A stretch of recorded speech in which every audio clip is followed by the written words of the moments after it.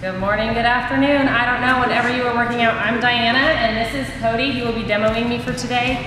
We're gonna start by talking about our warm up. So our warm up is 1 round of 5 dumbbell or backpack single arm strict press into 5 single arm front squats. So you do 5 right side, 5 left side, into 10 step up downs.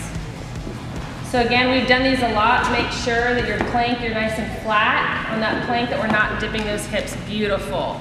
Again, if you can't jump, you can always step back. That is always an option. All right, so you have 1 round of that. Gorgeous, Cody. Then we got 1 round of 10 dumbbell deadlifts. So double dumbbell deadlifts. Sorry, push press, I can't talk. 1, there, 2 dumbbells. So we're doing a push push, so we dip and drive, finish with a lockout position. Hips are open, arms are locked right by that head. If you don't have dumbbells, again, you could use a backpack or anything double weighted. All right, from there, we have the same thing, but front squats. So we're doing the same thing we did the first round, except we're adding 2. So hips crease all the way down, standing all the way up, resting those dumbbell on those shoulders. Awesome job, Cody. And the last one is a 200-meter jog or 1 full minute of burpees. And again, burpees are very similar to up downs, except we're going all the way down to the ground, chest, thighs to the floor, pop on up. Give me a little bit of hop, give me a little bit of daylight under. Again, if you cannot jump, you can always step back and step up. Awesome. Then we go into 2 rounds of mobility from here. For our 2 rounds of mobility, you're gonna do 10 hollow rocks. So your hollow rock, your core is nice and scooped and you are rocking. Legs stay straight, arms extended over your head. If you cannot hollow rock like that, you can bring your arms next to you or you can bring your knees in a little bit to support. Okay, so you have 10 of those, and then you're gonna roll over onto your stomach for 10 arm haulers. I can't talk. Haulers.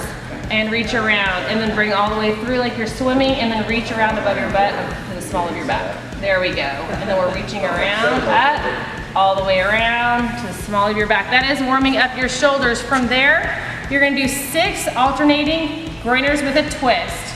So you're gonna take a really big step, drive that foot out past that knee, drive your elbow down, and then you are gonna twist, bringing your chest to the knee that is open. You've got 6 of those.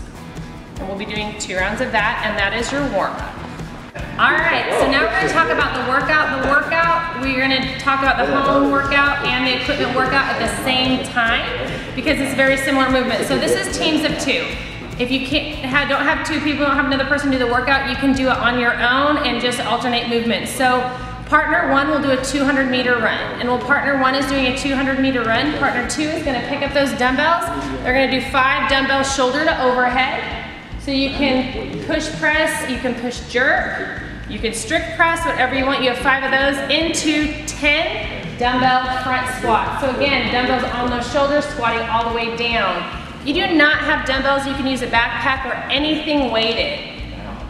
So if you have partners, when he would weight, well, I'd come in from the run and we would switch. If you are doing this on your own, you are running and then doing those movements back and forth. This is for 15 minutes.